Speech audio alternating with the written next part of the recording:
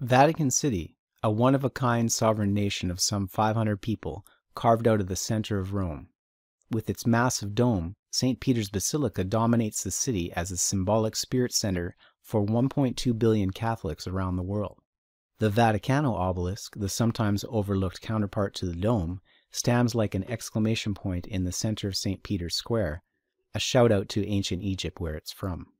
Looking from above, we mark the square's axes based on two of the cardinal points laid out on either side of the obelisk by Gian Lorenzo Bernini as part of the square's redesign.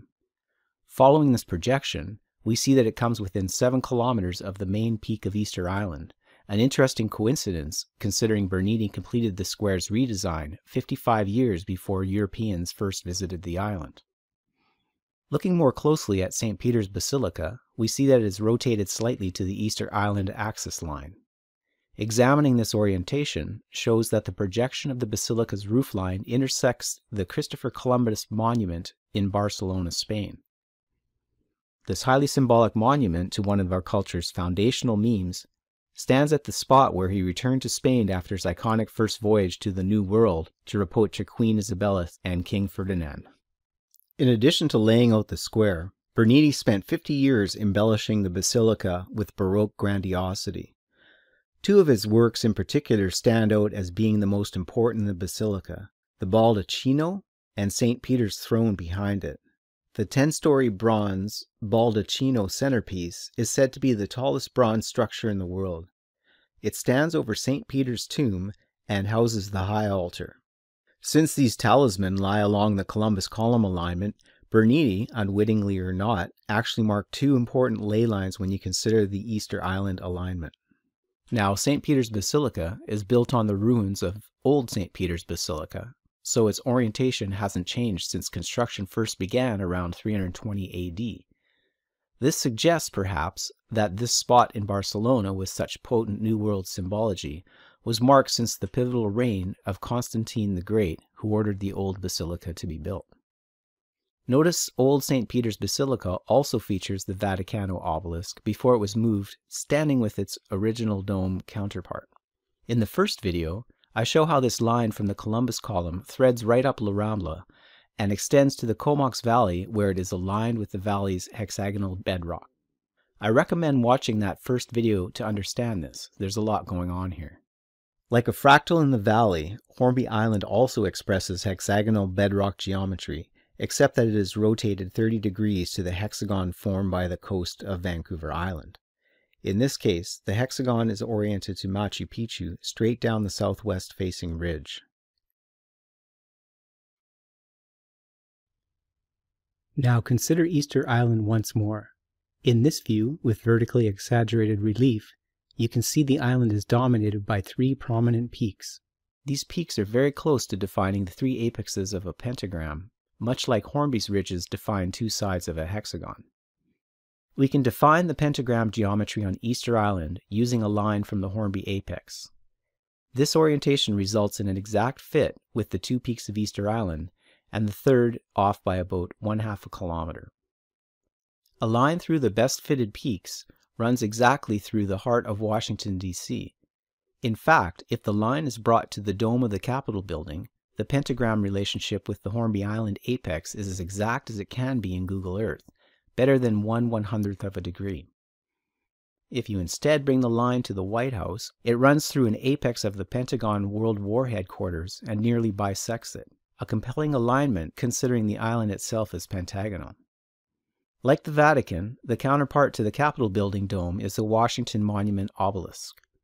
It is the tallest obelisk and tallest granite structure in the world.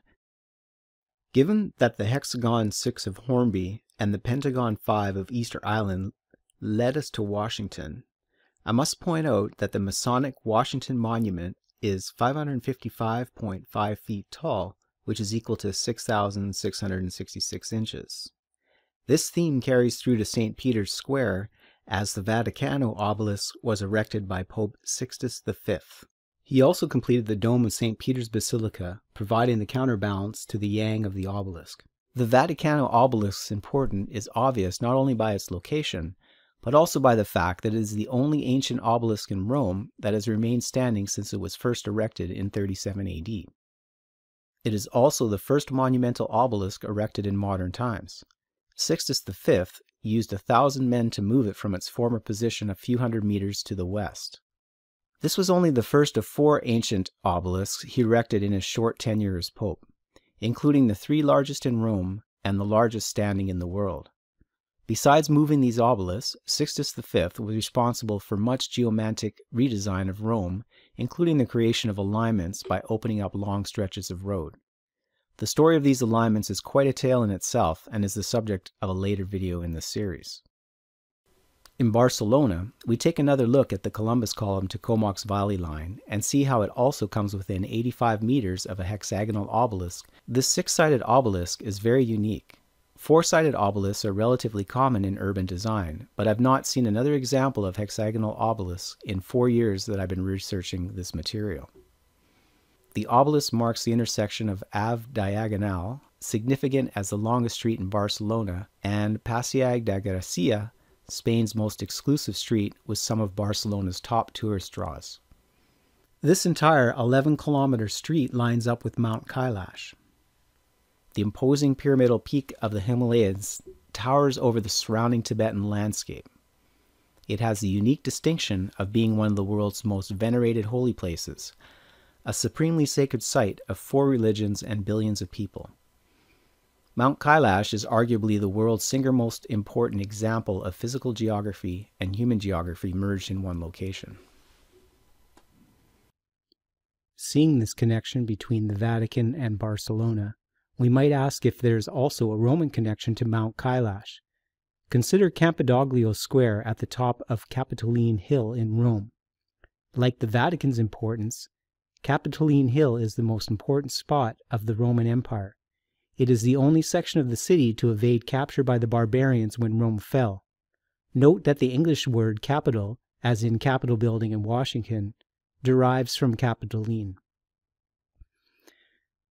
Campidoglio is a significant urban plan designed by Michelangelo that combines an oval shape with a diamond pattern as a play on the previous Renaissance geometries of the circle and square. Its center springs slightly so that one senses that he is standing on the exposed segment of a gigantic egg, but buried at the center of the city at the center of the world. Observing a line drawn to the Great Pyramid, there can be little doubt that the square was oriented in this direction. The Great Pyramid itself is only 1 degree off from being lined up on the other end. Doubt is further minimalized when you see 2 sphinxes flanking the base of the entrance, silently confirming this orientation. The plaza is laid out such the Basilica of St. Mary of the Altar of Heaven is aligned with the spiral. This basilica is built on the highest part of Capitoline Hill out of its previous incarnation as Temple of Juno Moneta. It's worth noting that this is where Roman coins were first minted, initiating the ancient practice of associating mints with temples. Moneta is the origin of the English words monetary and money. It turns out that this orientation creates a perpendicular that is aligned with Mt Kailash from both the church within 1/10 of a degree and from the square from within 1/20 of a degree. The bearing to Mt Kailash is almost exactly 45 degrees to the azimuth running to the Great Pyramid. Making it exactly 45 degrees, it comes within 2 kilometers of Mt Kailash and continues along to within 15 kilometers of Mount Everest. Project the bearing to the other side of the world, and it passes through the Nazca lines in Peru, coming within 5 kilometers of the center of the famous geoglyphs.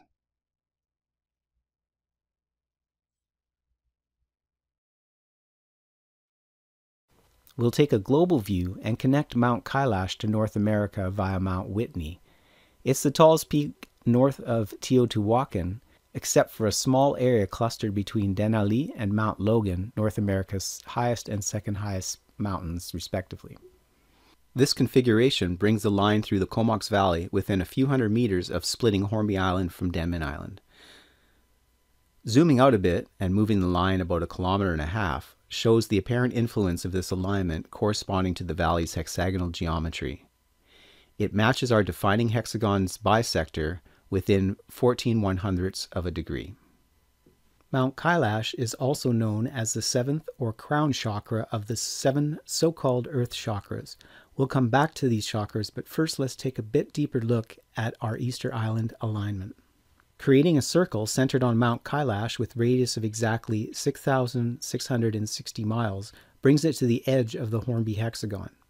The 6,660-mile distance to the Hornby hexagon shows that the bedrock geometry of the Comox Valley not only has repeating digits encoded in its dimensions, but also in its relationships. Another example is the distance between the centers of the two hexagons being 666,666 inches. You can see the patterning continues over Comox and the Air Force Base. Moving the foundation lines to an apex of this Comox hexagon shows how its positioning and size are set by the nearly perpendicular alignments and the headquarters of the Freemasonic Lodge 188. This perpendicular point also anchors a line from Easter Island that passes just 600 meters from the peak of Mount Shasta, which is another earth chakra, this time the first or root chakra. Mount Shasta has important geography, both physical and human. It is the second highest and most voluminous volcano in the Cascade Volcanic Arc. The mountain is well known as a sacred site and has been the subject of an unusually large number of myths and legends. I came across these 7 earth chakras early in my research on a website by Robert Kuhn, who seems to be the source of this information. I can't say whether the New Age story he tells about the chakras is true, but I do know they keep showing up again and again in important alignments I've found. I'm listing the chakras for completeness because they continue to play such an important role in the rest of this video series. Mount Shasta is the first, or root chakra. Isla del Sol is the second, or sacral. Uluru is the third chakra, corresponding to the solar plexus. Glastonbury, Shaftesbury, is the fourth, or heart chakra.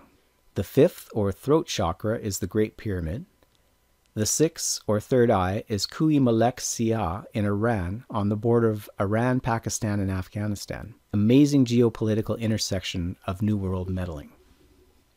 The seventh, or crown chakra, is Mount Kailash, as we've already seen.